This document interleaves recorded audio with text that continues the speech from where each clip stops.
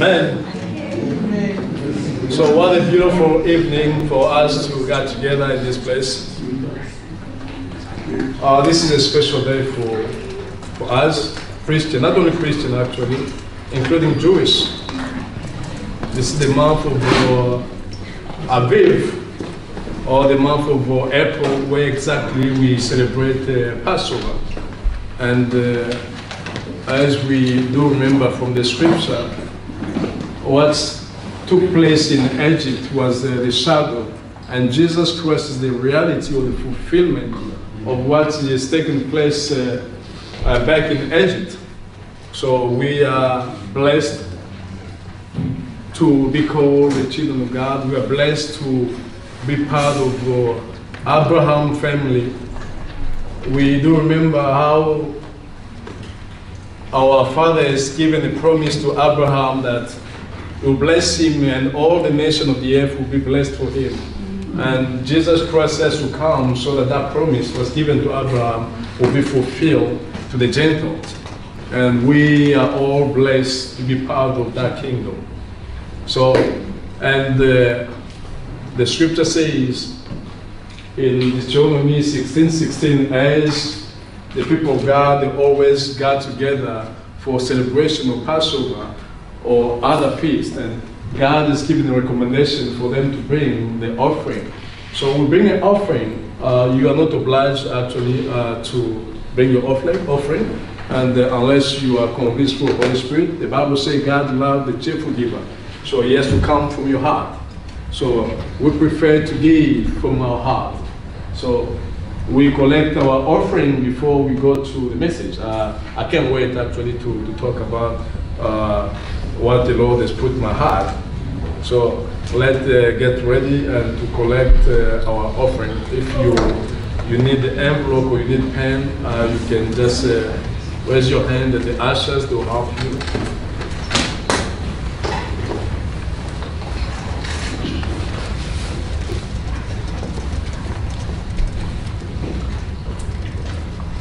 Need this?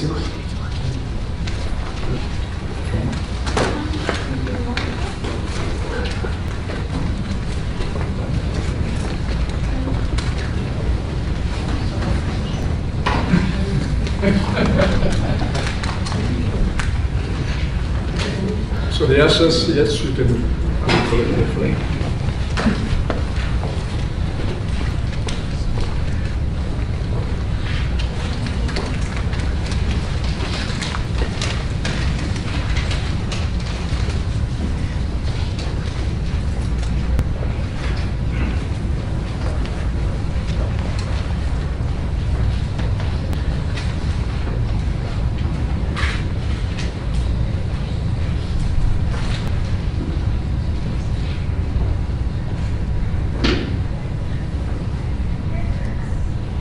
Let's pray for our offering.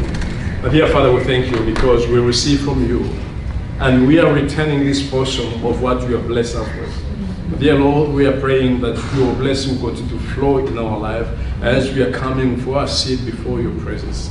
Dear Father, we uplift our loved ones, those who couldn't afford to give. We pray, Almighty God, that your blessing to reach them in Jesus' mighty name we pray. Amen. Amen. Well, God is good. I have an interesting topic to share with you this evening, this place. But before I give you the topic that I'd like to share with you, I'd like to tell you a story. I like telling a story. And I do remember every time when I want to tell a story at home, and always my wife would jump and say, let me tell a story, because she loves telling stories as well. And she always tell me, say, you know that I tell story better than you. I say, well, no problem. That's why we are two.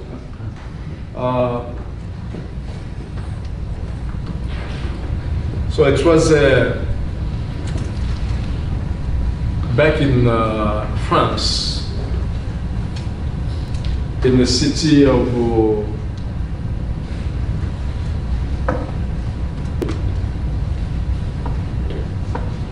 Bordeaux. the city of Bordeaux, they were building a bridge. The bridge to to help the cars and pedestrians to travel from one place to the others. And the engineer who designed the plane and were guiding us to the plane, his name was Gustav Eiffel. Eiffel.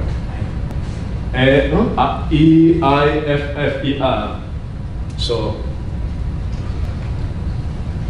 as they were building the bridge, so it happened that one of the worker actually he was out of safety, was operating without safety, and as a result, he fell off probably 5 meters.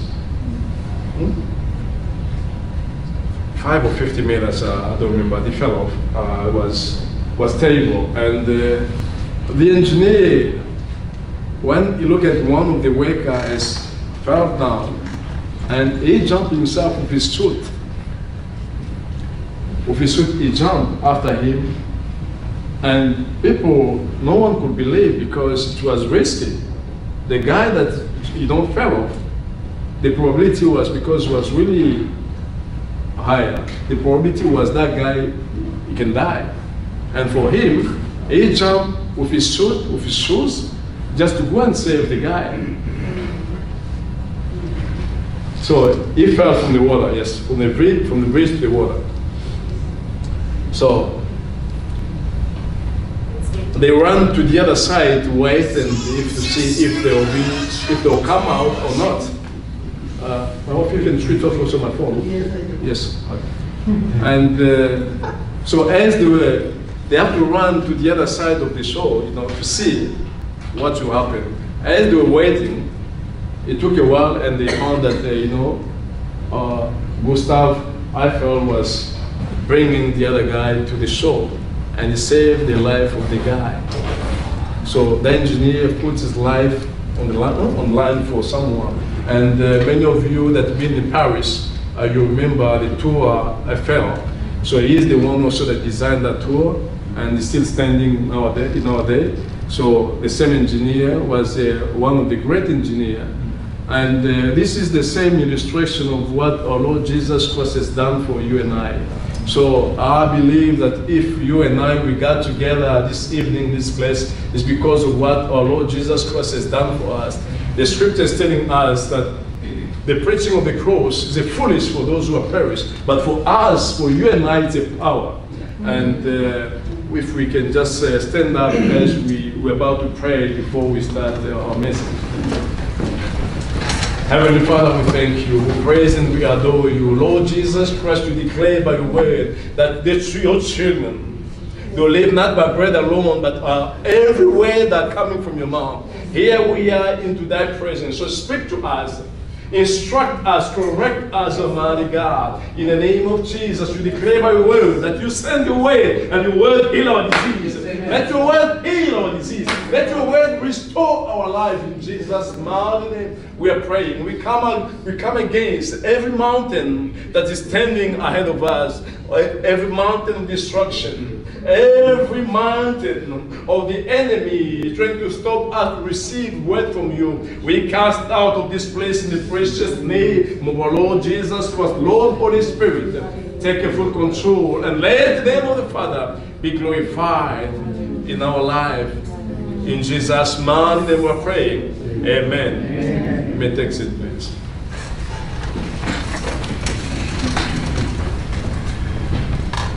So I have a topic that I'm sharing with us this evening, the seventh statement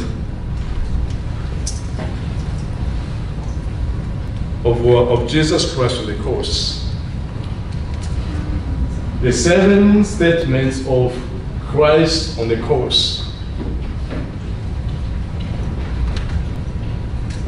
So we got together in this place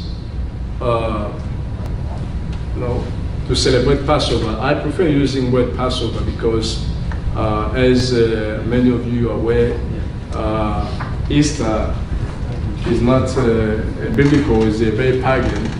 And the scripture is warning us not to celebrate those pagan feasts, not even the honor of our God. So in last year we went through the teaching about it, and in my language, even there's no word Easter actually. We have Passover. Even the French there's no Easter. There's only Pâques, which is Passover, and Spanish as well, Pascual, which is Passover. And so we are here to celebrate a Good Friday. Why good? Probably we'll discover it soon. Why we call it Good Friday. I do remember that evening wasn't really a Good Friday. It was a dark Friday because people were without hope, desperate. But guess what? Jesus is a game changer. Amen. Jesus is a game changer. Amen. So he came in this world to change the game. That's why the scripture is telling us that if the enemy knew that by crucifying Jesus Christ on the cross, it will be for his own destruction, will never put our Lord Jesus Christ on the cross. We thank God because only our God is omnipresent. So let's go straight away to our first passage in the book of Luke, chapter 23, from verse 22 to 45. I would like us to read together as a custom. So, whatever I pray for you that your faith should not fail, and when you have returned to me, strengthen your brethren. 23, sorry. 23, 22. Mea culpa.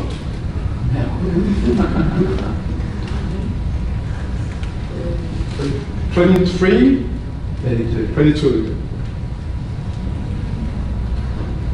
There were also two other criminals, led him to be put to death. Next. And when they had come to the place called Calvary, they were crucified with him, and the criminals, one on the right hand and the other on the left. Then Jesus said, Father, forgive them, for they know not what they do. And he divided his cloak. And the people stood looking on. But even the rulers with them sneered, saying, He saved others, let him save himself, if he is the Christ, the chosen of God. The soldiers also mocked him, coming and offering him sour wine. And saying, If you are the king of the Jews, save yourself. And the scripture also was written over him, the letter to read, Latin to him, this is the king of the Jews. Then one of the criminals threw away hands blaspheming, saying, If you are the Christ, save yourself and us. But the other answered and rebuked him, saying, Do you not even fear God, seeing you are under the same condemnation? And we indeed just for we perceive the will of the Lord of our needs, but this man has done nothing. And then said to Jesus, Lord, remember me when you come into your kingdom. And Jesus said to him, Surely I said to you, today you will be with me in paradise. Now it was about the 6th hour, and there was darkness over all the earth until the 9th hour. Then the sun was darkened, and the veil of the temple was torn in two. Done? Thank God for His word.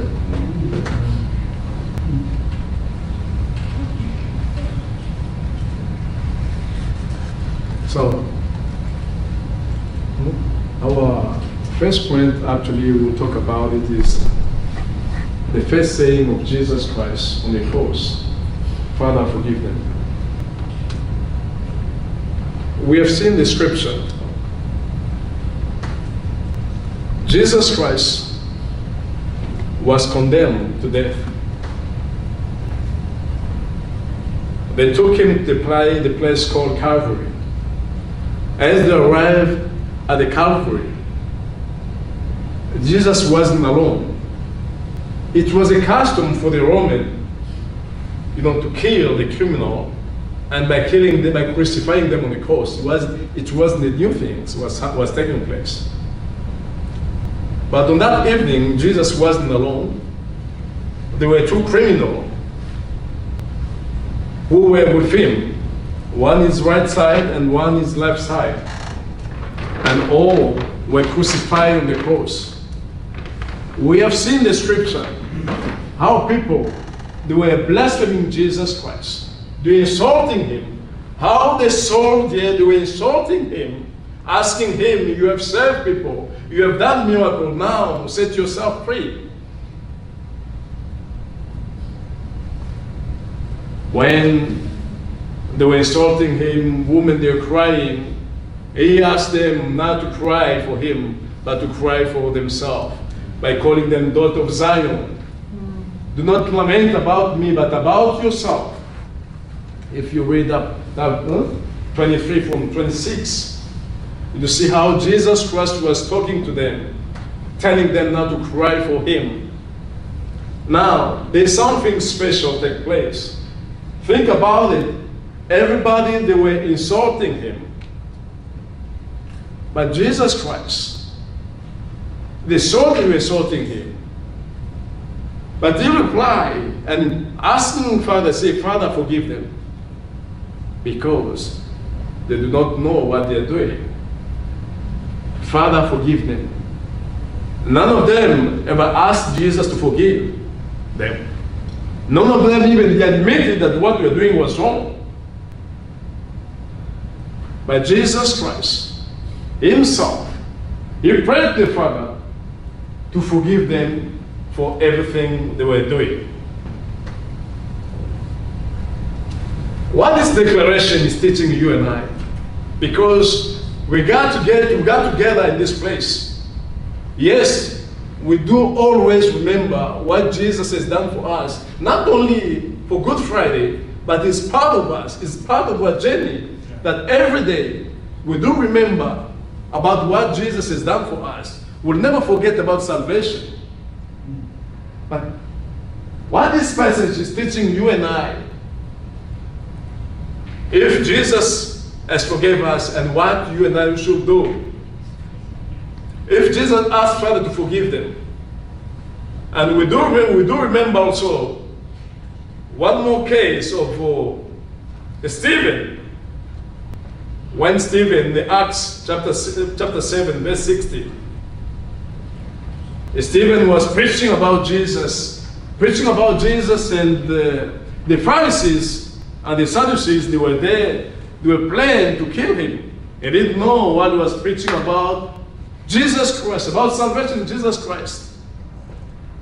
And it didn't take much time, he was seized. And as they were stoning him, the scripture says, look up in heaven, he saw heaven was open. But one of the statements also Stephen said that, Father, forgive them. Now, in our life, as you and I we are living, one thing we have to know, that people will offend us. People will offend us. They did offend you in the past, and they will do it probably now and in the future. There are people who probably they abuse you in your life, who have verbal abuse, physical abuse, sexual abuse. And some probably still carry on that burden, the treatment that you receive in your house, outside, at school, and different places. What Jesus Christ has done on the cross, it was powerful. It was the powerful declaration, not only for the Father to do it, but so you and I also we can do it. We do remember, as he said, he spoke unto us, that when we are praying, we have to ask the Father to forgive us as we forgive those who trespass against us. So as you and I we got together in this place, is there anyone in your heart Is there any crime that was done against you that you're still holding into? You can't release the person. Forgiving, it does good not only, it does good to us, actually. Think about it. That someone who ever, someone offended you and you are still living that grudge, or you are in a relationship, the person in the relationship had dumped you, treated you bad, and you always, when you think about that person, the anger is there, and while probably that person is, relaxing somewhere, probably is in a holiday in Hawaii, and look at you yourself, you're still holding that grudge. And who is suffering? It's not him, it's you. So when Jesus is telling us to forgive, it's good to us ourselves. Not to those who offended us, but to us. So we have to forgive because God has forgiven us, and we have to forgive those who have offended unto us. Jesus has done that to those who offended him. This was the first word of our Lord Jesus Christ on the cross, to forgive. And the second word of our Lord Jesus Christ on the cross,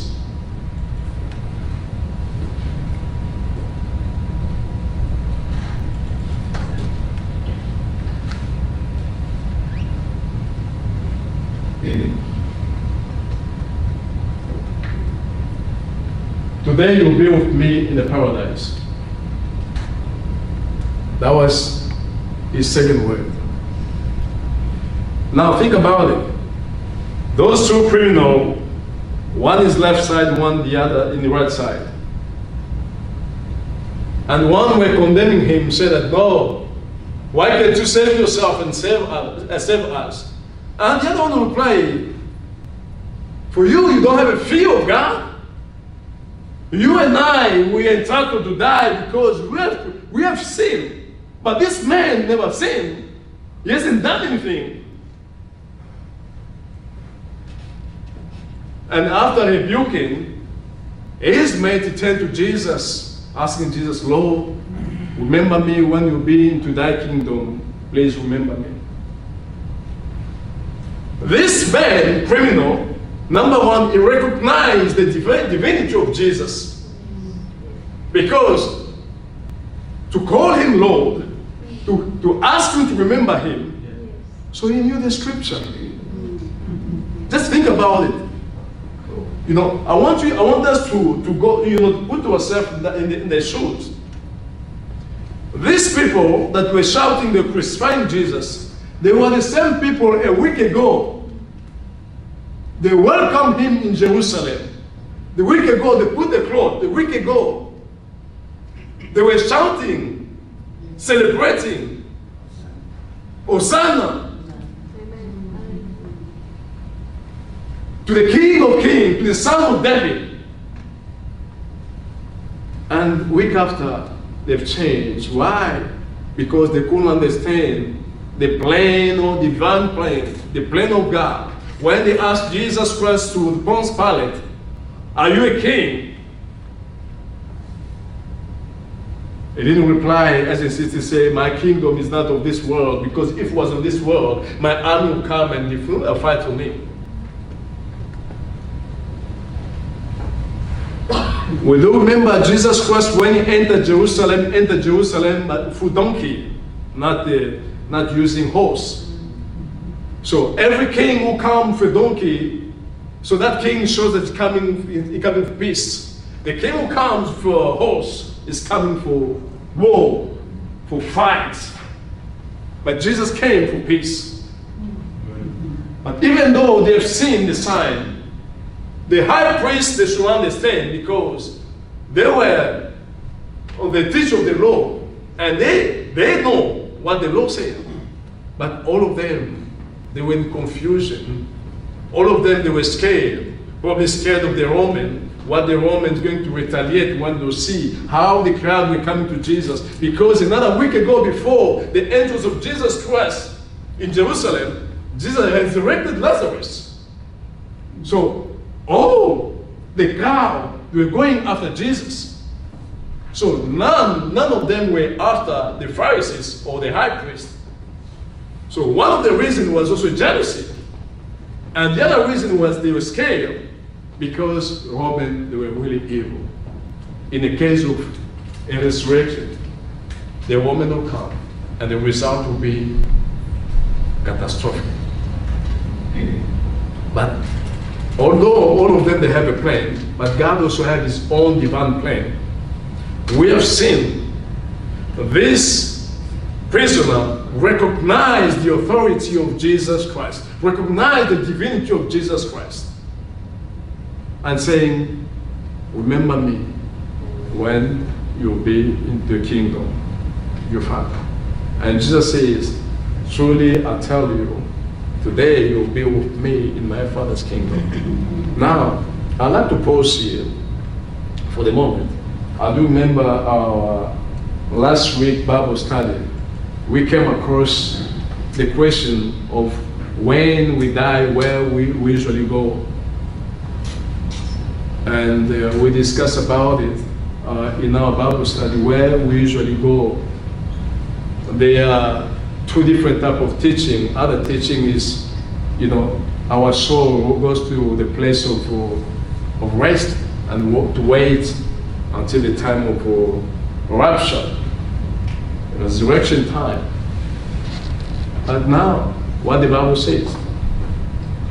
Jesus says that this man, I'm telling you today, you'll be with me in the paradise. And the passage of Stephen, when they were killing Stephen, what Stephen says, he saw the heaven were open and the Son of Man, and Jesus Christ was standing. Apostle Paul is the one who was saying to people, say that I'm ready to go. I'll give you the passage, 2 Corinthians. If you can read 2 Corinthians chapter 5, verse 8, please. We are confident, yes, we are pleased, rather than to be absent from the body and to be present with the Lord.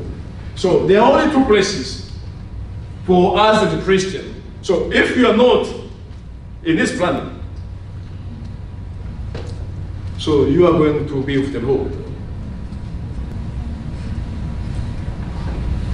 There are two places. There's a teaching of Jehovah's Witness and the Seventh-day Adventists, who always says that no, and our soul goes to a place of rest, no one goes to heaven. But the scripture, Jesus is the one who knows the way. It's not our theology. We want to understand Christianity, we want to understand heaven. Jesus is the answer, and the Word of God is the answer. So, if we are physically in this place, as Apostle Paul says in other previous passage, probably Philippians, as I'm talking, if you can organize, Philippians chapter 1, verse 23, please.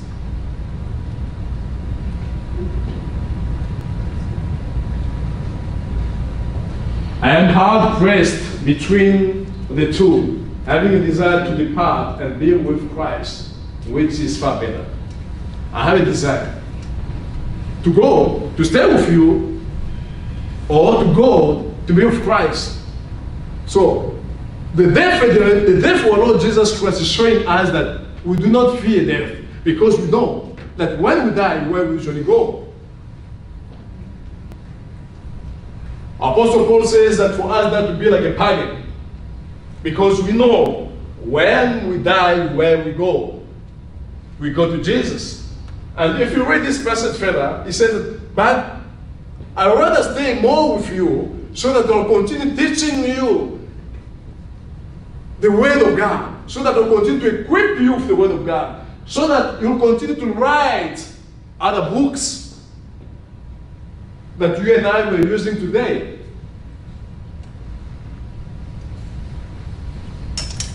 Jesus Christ, in the book of Matthew chapter 17, when he took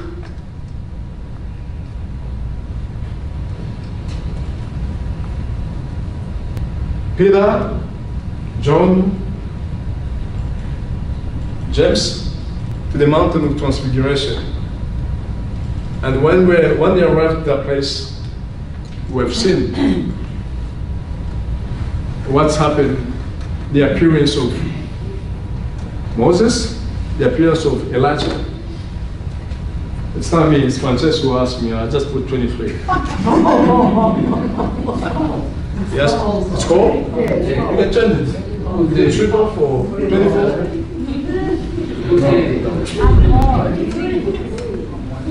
So you did 25? 24 now, yes.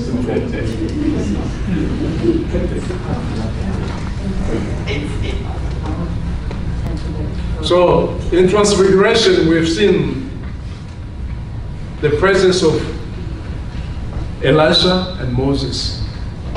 Where do you think they came from? They came from the place of rest? No, they came from heaven. They came from heaven. Because when you read the scripture, that glory was shining upon them. They came from heaven.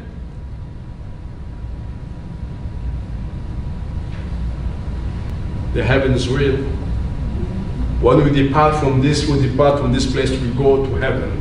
There's no place between, or you and between you are waiting. No.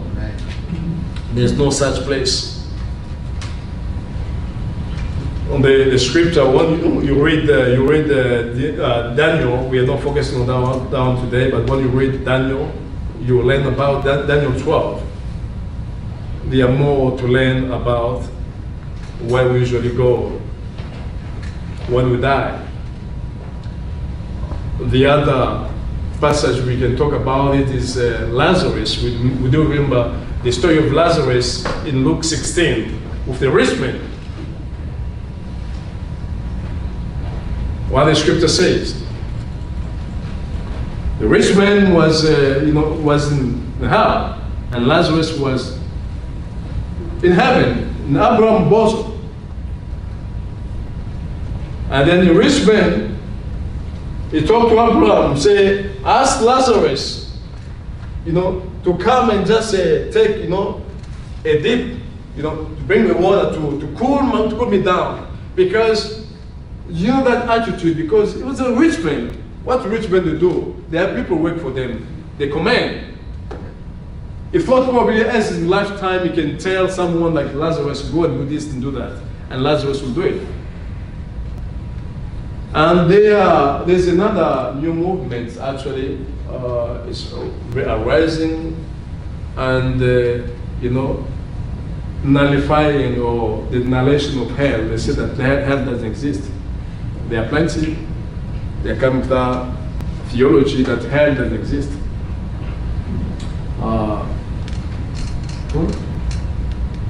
Some of I'm not here to name, put the name of someone here, but it's quite a lot at the moment that people they believe that no, it's not going to be heaven. Actually, it's not going to be hell. If it's not going to be hell, why Jesus has to come and die on the cross for us? Why Jesus has to talk about hell? Because there's no one who ever talk about hell than Jesus. And we know that in Greek, when they talk about hell, Sheol, and the others has a different meaning, it depends on the sentence. But the scripture is telling us that hell is real. And now probably someone may confuse you one day, but I want to put you in better position. I want you to be aware, just believe that it exists because the Bible says. And prepare yourself. Continue to nurture your relationship with Jesus so that one day you won't be deceived. Because if you believe that hell doesn't exist, so me, I can do whatever I want. I won't live the life of Christ. Jesus is the one who says, in Matthew 7:13-14, enter through the narrow gate, for wide is the gate, and broad is the way that leading to destruction, and many enter through it. But because the narrow is the gate, and the way that leading to life, and only few has found it, there's a lot of people who are taking broad a lot of people who are abusing grace. They believe that they can come to Christ Jesus as long as they say that, yes, I do. But they don't want to repent. They haven't seen it open for them. And I want you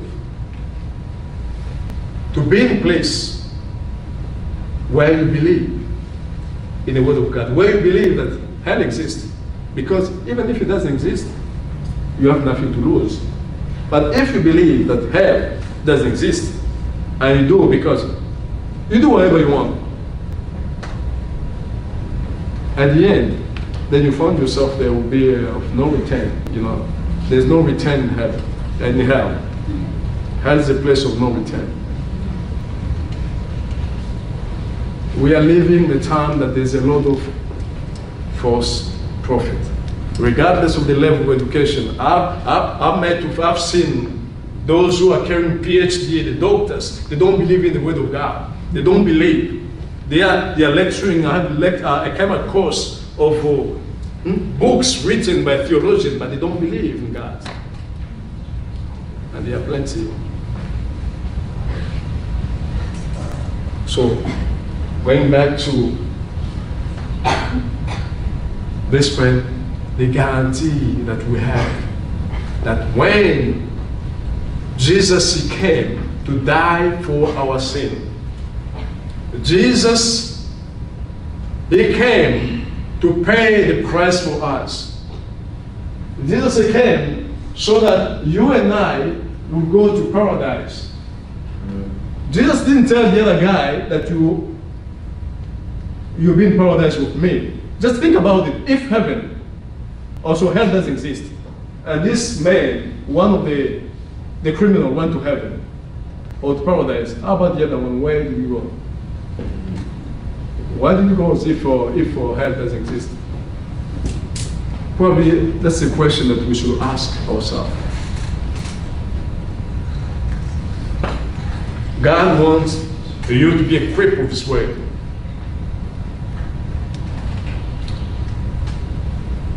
And the third one, the declaration that our Lord Jesus Christ made. Woman, here is your son, and son, here is your mother. If we can open the Bible in the book of John 19:26. When Jesus therefore saw his mother and the disciple, whom he loved, standing by, he said to his mother, Woman, behold your son. Next, 27.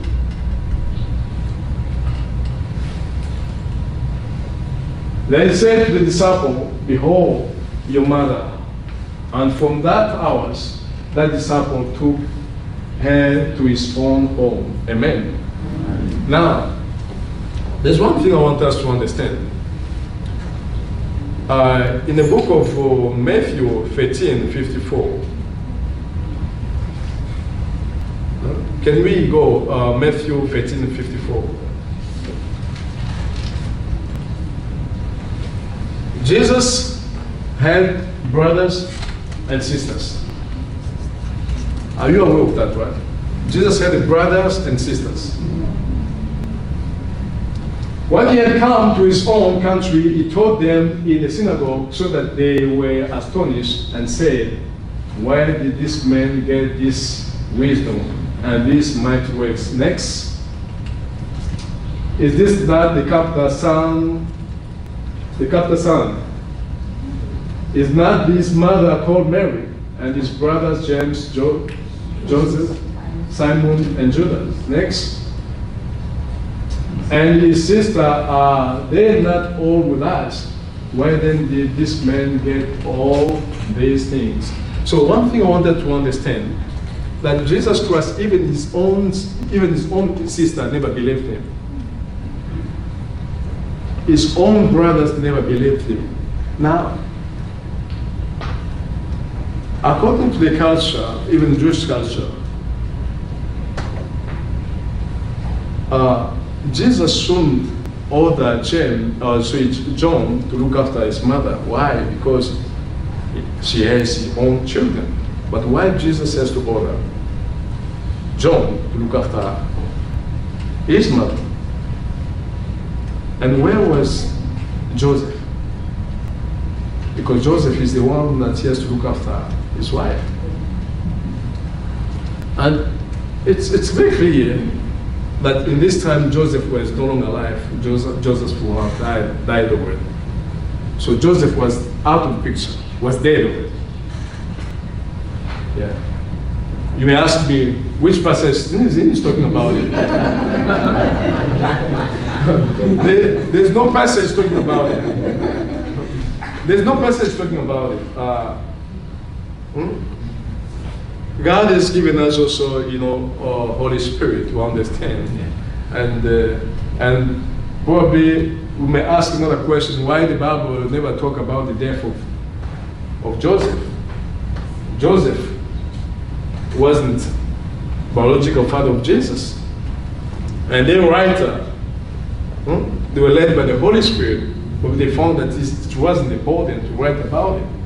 But in this time, Joseph was no longer alive, because according to Jewish culture, if Joseph was alive, he is the one that is going to look after his own wife. Now, going back to the brothers and the sisters, he has brothers and sisters, but yet Jesus is asking John to look after his mother. When Jesus Christ were left behind, they were telling him that no, all your brothers and your brothers and your parents, they are looking, your family, they are after you. What Jesus says, my father and my brother are those who are doing the will of my father.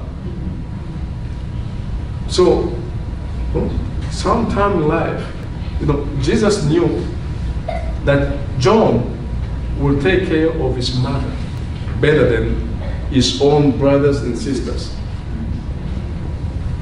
I got a friend who is in America, and he has also been family. But he talked to his children. In the case of problem, talk to children that they have to look, he talked to children, the first person they have to contact is me. But he has his own brothers and sisters. Why? Because of the relationship we have and the way he considers me. The way he knows that even if he's no longer alive, the way I'll treat his children, that I'll treat them like my own, and he's aware of that. It's a long-term friend. We know each other for a long time. He trusts me more than the way he trusts his own brothers and own sisters. So Jesus Christ, he found out that John will take care of his parents very well, better. And the other thing we have to understand, John, he was the only disciple. He lived until old life. Although he went through persecution, but he never been martyred like the others. All of them were being martyred. So they were killed, except John. And I believe that God kept him alive for a reason, because he had a mission to do. Now, you children, you are here, I want you to listen to me very well. Here Jesus, who was taking care of his parents, taking care of his mother. He was suffering. Think about it. He was suffering, but still caring for others. Even the cross, he was suffering, but didn't care about what people are doing for him, and asking the Father to forgive these people. And listen, and in this case now, his mother, who was praying, and without son, and asking John to look after his mom. So he didn't look at himself, but he was caring more for his mom. Probably you are here in this place, you don't have a relationship with your mom, your parent. You don't want to see them. Probably they've done something better to you. And it's time for you to reconcile yourself. It's time for you to release them. And many of us, especially in our culture, your parents, they raise you up, they help you.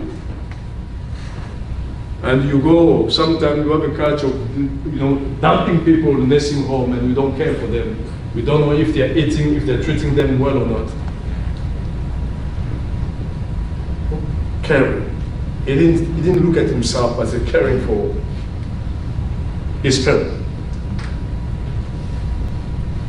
I want us to open 1 Timothy 5 and 8.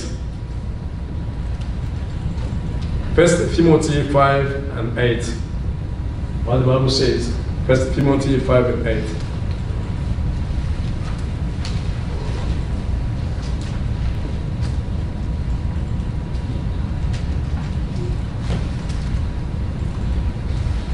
Now the purpose of the commandment is love from a pure heart, from a good conscience, and from sincere faith, from which some, having strayed, have turned aside to idle talk. It's not what really I want. Just give me a second. It's 5.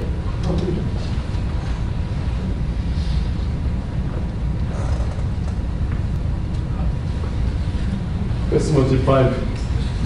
1 Timothy 5, 8. This one you put before was what? Was 5, 8? No. It's 1. Okay.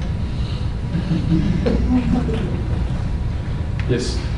Okay, this one was. But if anyone does not provide for his own, and especially for those of his household, he has denied what? The faith. And is what? Is worse than an unbeliever. Is worse than unbeliever. So you are in this place, you don't respect your parent. Lack of respecting a parent, that's sin. We've seen even at school, not only parents, even the teachers. There's a lot of students, they will go at school, they abuse the teachers, and yet Christian. There's no place for Christians to abuse people, that those who are in authority. It could be the police, it could be anyone in authority, the existing authority. We cannot abuse them because God has placed them in that place of authority. And especially our parent. Jazia, listen to me here.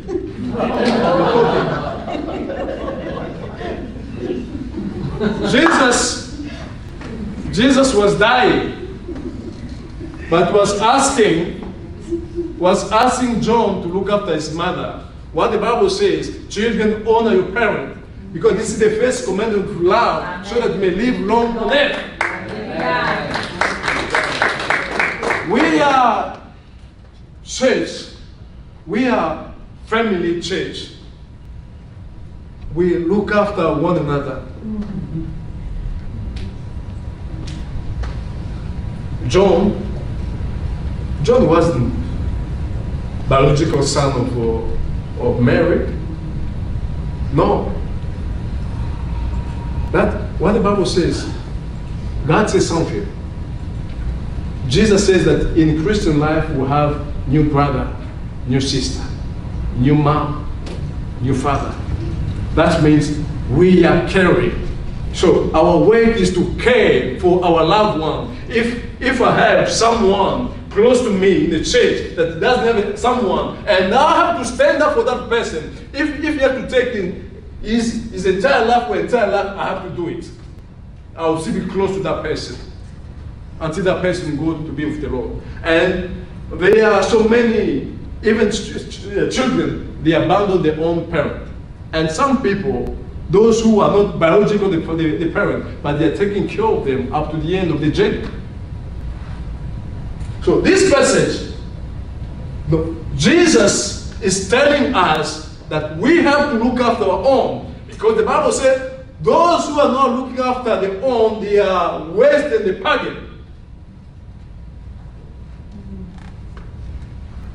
When we do celebrate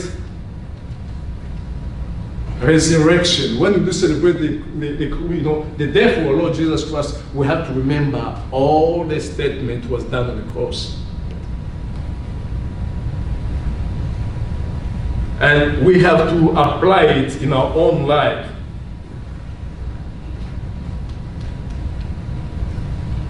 When someone comes to Christian life, his family or family has been extended. So when I call you my brother, when I call you my sister, I really mean it. I really mean it.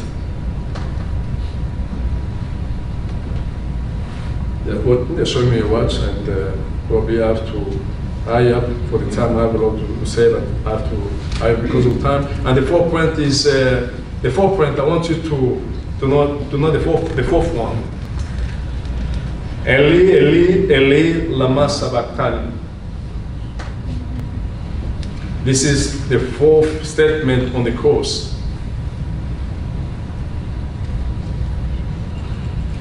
Can we please open, we found in the book of Matthew 27, verse 46.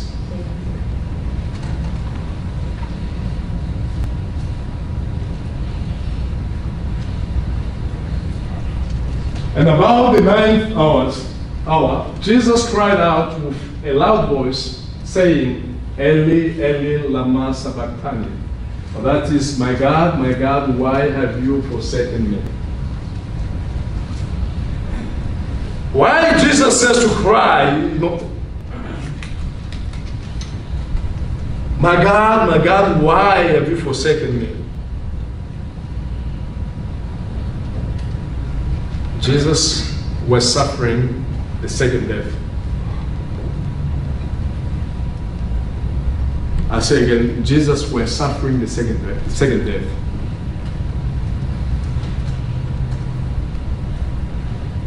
Do we understand about second death? That means separation with his Father. He was experiencing separation. He was experiencing second death, separation between him and the Father. Why? Because of the sin, our sin that Jesus was carrying upon him. We do remember what another criminal was saying to the others. Aren't you ashamed of yourself? You and I who have sinned, and this man without sin. So Jesus was blameless, without sin. But he was crucified because of your sin and my sin that was carried on the cross. And at that time, it was separation. Why? Let's open our Bible in the 2 Corinthians chapter 5, verse 21. We'll hurry up as we have to. I have probably 10 to 15 minutes to finish.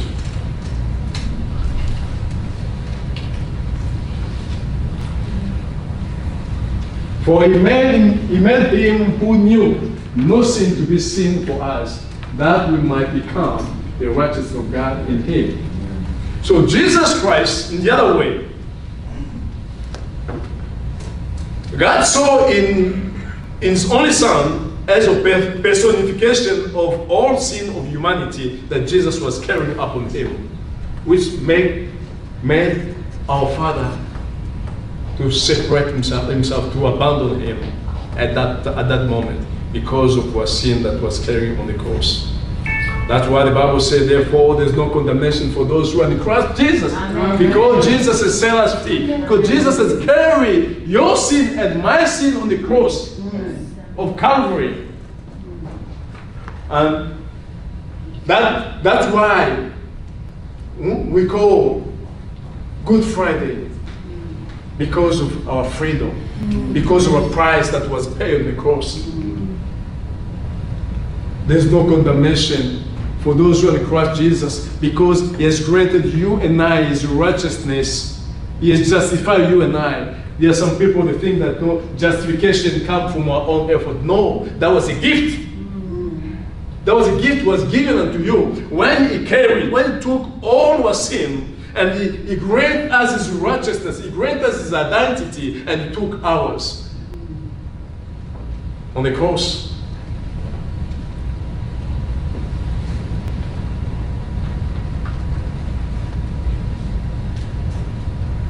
So Jesus Christ as reaches the climax of his suffering, it was so tense that no one, it could bear it. It was so tense. Let's jump to the next point, which is 1/5. I'm thirsty.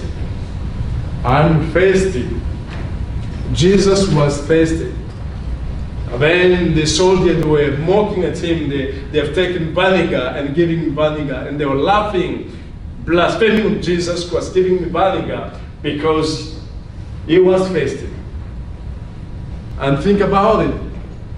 He was thirsty so that you and I won't be thirsty anymore. When Jesus had an encounter for the Samaritan woman,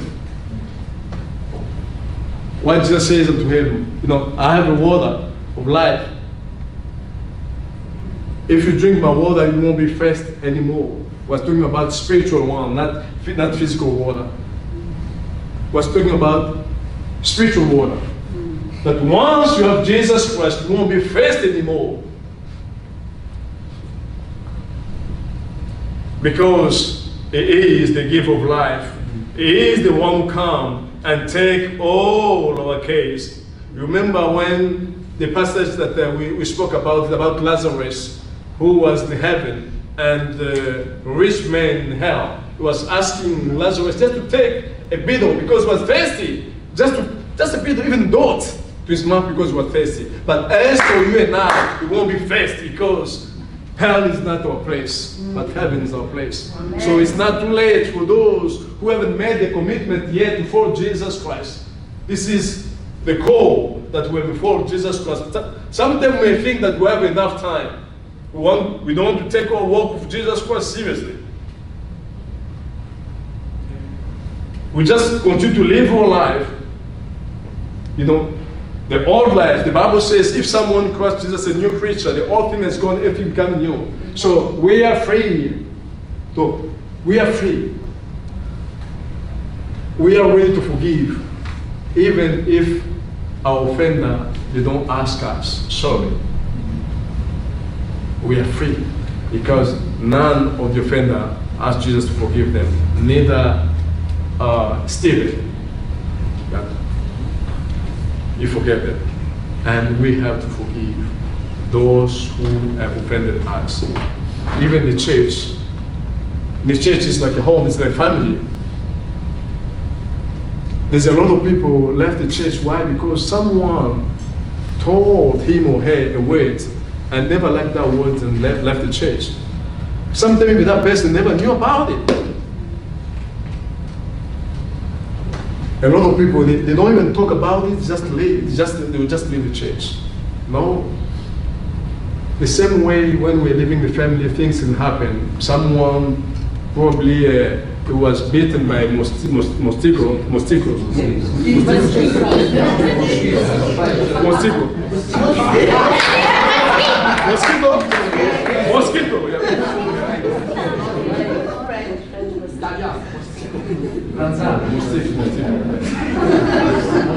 So, because you never know. The same way in the family, some people, they are moody people. When they wake up, they have a day. Other day, probably if they sleep on their left side, they don't talk to someone. They wake up with attitude. Even with their own husband, they will show attitude. Wives, they do that, and it's happened. And some people also, they come to church, may show attitude. You have to let it go. Because when it happens in the family, you will let it go. And the church also have to let it go because it will happen. If it never happens, it will happen. So we are talking about fasting, coming back to fasting. Now, what are you fasting of? Drugs? What are you fasting of? Alcohol?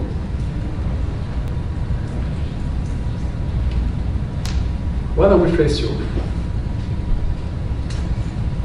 Jesus was fasting so that you and I won't be fasting anymore. Amen.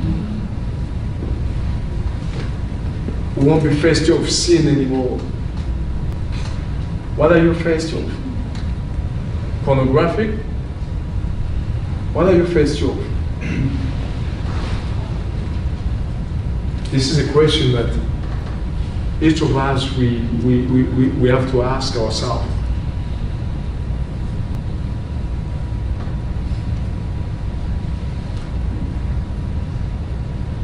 You know, there are people that they have idols in their life. Idols. You know, they can't wait to read that person, what that person, is writing, what that person is doing. You are faced with everything that is ungodly that you allow in your life. Jesus was thirsty so that you and I won't be thirsty anymore. He came to give us the water of life. Himself is that water. Jesus came to set us free from gambling. He came to set us free from every type of sin. That was his mission, the course. And let's go to the sixth one. Jesus shouted that it's finished. It's finished. Tetelestai. This is a Greek word. It's finished. This word they use in the tribunal. Like when you owe someone or you owe the state and you paid off, and then they give you a paper. That paper they give you, the letter they give you, tetelestai, that means it's finished, it's done, it's sealed. And he shouted that it's done, it's finished. So this is Luke. We're not going to read that passage. You can write it down. Luke chapter 14, verse 28. Jesus is shouted that it's finished.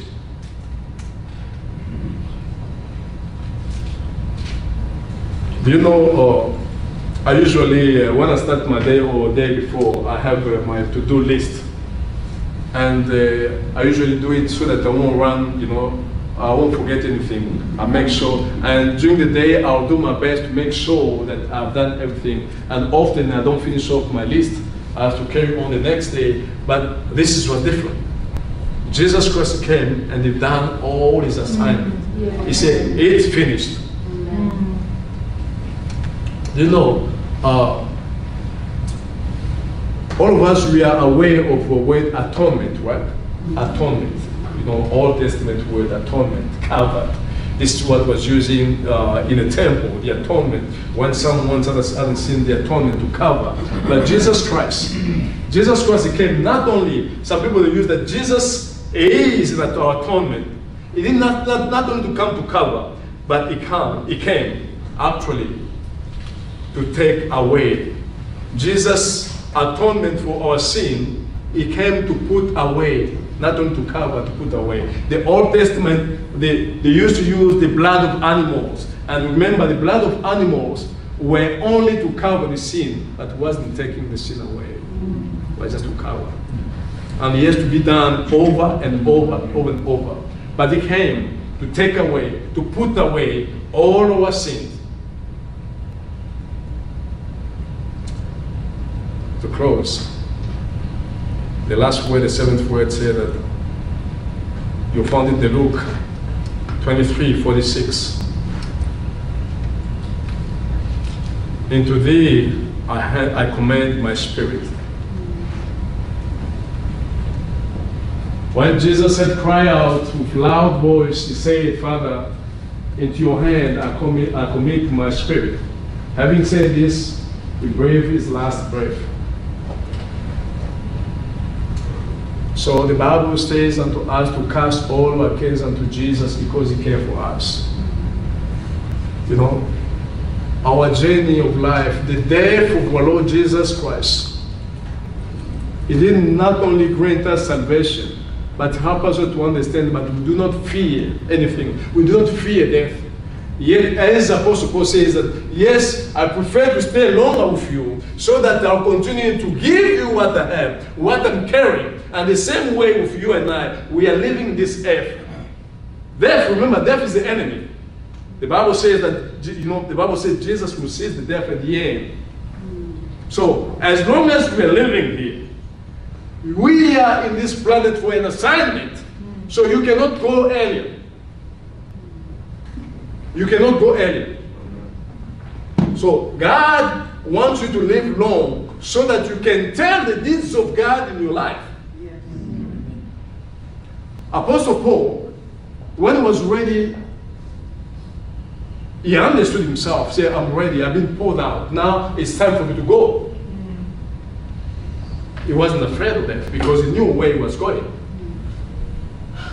Do you know where you're going? The time we're living very dangerous time that we see many restriction has been put into place about Christian, and soon probably you see they will tell us what we have to say and what we cannot say. We do not fear the world. We do not fear Satan. We do not fear death. Jesus came to conquer death. When we're talking about death, we're talking about separation between human being and God. So that death doesn't have power. When the Bible says that death doesn't have power in our life, we are talking about that second death, separation between us, because it will never be separation between us and the Father. Why? Because we have Jesus now in our life. He came and died for us. That's why we celebrate his death. That's why his death is a blessing for us. His death is a power for us. The scripture is very clear that the preaching of the gospel of the cross is a foolish for those who perish, but as for you and I, it's a power. Can you please stand up?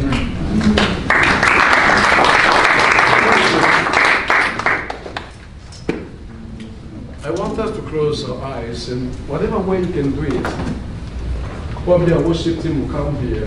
Whatever way you can do it, say something to the Father for sending our Lord Jesus Christ to come here today. Say something to the Father.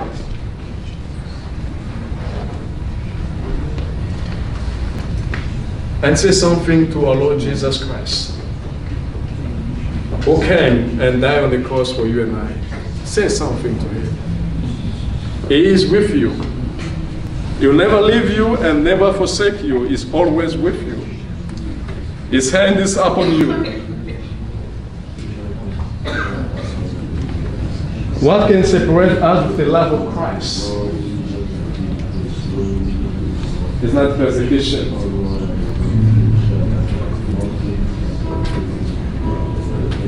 It's not the human being. It's not what you've been requesting the Father, and Father has been delaying to answer you. Nothing can separate us with the love of Christ.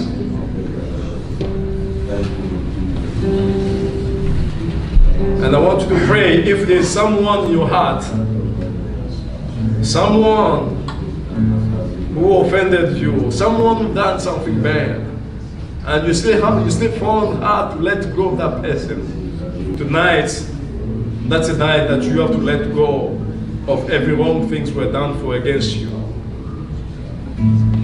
Jesus Christ forgave his executioner, the soldier who mocked him, the thief who insulted him, the leader of Judaism, who were Balaam, who had treated him with animosity.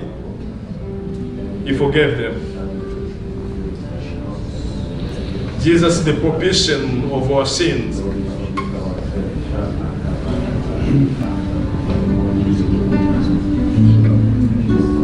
The Bible is telling us not to seek vengeance. The vengeance belongs to God. Do not seek vengeance, but let go. Let God do the vengeance on our behalf. Think about your parent. What's your relationship with your parent? Jesus commended his mother under the care of his disciple John.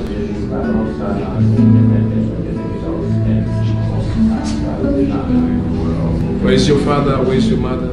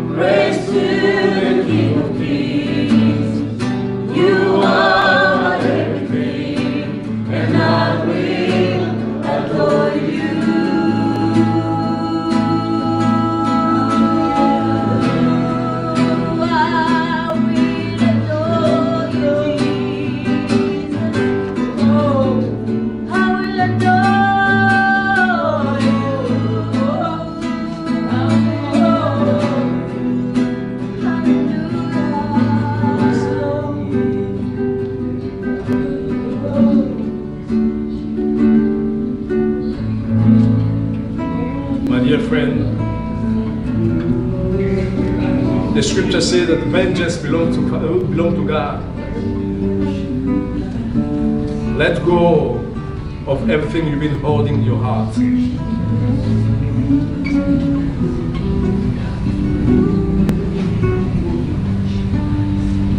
And not only that, other guilt things, you've been living guilty conscience of something that you have done in the past. And Satan has been visiting you, reminding you about something bad you've done. And God wants you to know that Jesus has forgiven you. There's no condemnation for those who are in Christ Jesus. That you will have to let it go. Let it go. Of someone that you treated badly. Of your parent probably you insulted.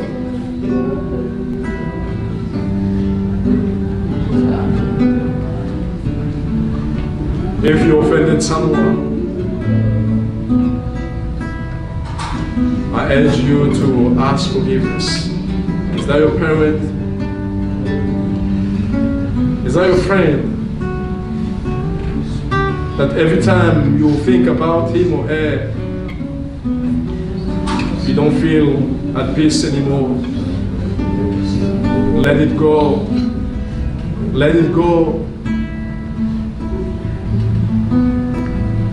The scripture is telling us in 2 Corinthians 5:16-18, Jesus Christ came to reconcile us with the Father. He reconciled us through his death. And he came to reconcile us with one another. And he has given us a ministry of reconciliation. So therefore, we cannot live in animosity, in hatred, in bitterness. Let it go. Within a family, within a friend, with everyone. Let it go. Heavenly Father, we thank you. We praise and worship you. We adore you. Thank you, Lord Jesus Christ, for coming here on earth. Oh, you are without sin, sinless, but you suffered for our sin that you have carried, Almighty God. You abandoned the cross. You suffer for us. The ground were cursed, Almighty God, because of us, because we have sinned. The nature didn't sin, but human being has sinned, Almighty God, and the ground were cast. Lord Jesus Christ, you shed your blood in the ground, so that the ground, Almighty God, be redeemed. You have redeemed us, we have redeemed the world, we have redeemed the ground, dear Lord. You have set us free. We thank you, Lord Jesus Christ. We praise and we adore you.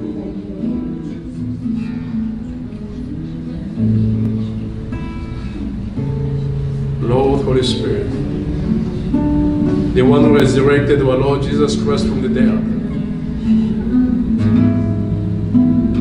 We're praying that you dwell mightily and powerfully in the life of each one of us this evening, in the name of Jesus. Manifest that presence, that glory. And uplift everyone who is standing in this place. Everyone who has been suffering for sickness and disease. I'm standing against every mountain of sickness and disease, every mountain of cancer, every mountain of diabetes, every mountain of blood pressure, every mountain of dementia, every mountain of heart disease. In the name of Jesus Christ, I cast out.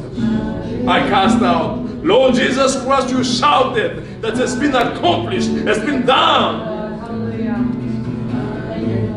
You have done everything on the cross. Touch someone's life right now. Touch someone's life now in the name of Jesus. Oh Lord Jesus Christ, you are wounded for our transgressions. You are bruised for our iniquities. And the judgment of our peace was upon you, and by your stripe we were healed. Oh, may the power of your stripe, Almighty God, be effective in someone's life now. In the name of Jesus Christ. Touch and heal someone, restore someone's life right now. In the precious name of our Lord Jesus Christ. I cast out sickness and disease. In the name of Jesus. In the mighty name of Jesus. I decree and declare your healing to take place right now. In the life of my brothers and sisters. In the life of every child in this place. In the mighty name of Jesus. Heavenly Father, we're praying, Almighty God, that you grant us, Almighty God, in your will.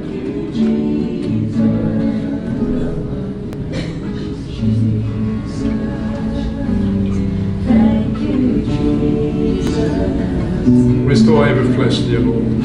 Restore every heart, dear Lord. Restore every broken heart.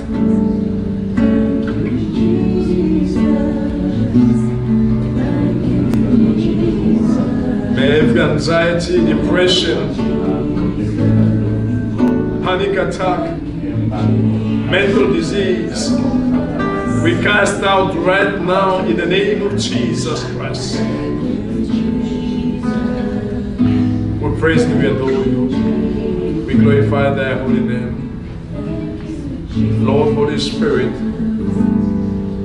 may you fill up, Almighty God, our cup. Let our cup be overflowing with your power, with your anointing now. Lord, Holy Spirit, touch someone right now. Fill up someone with your power, with your anointing in the name of Jesus.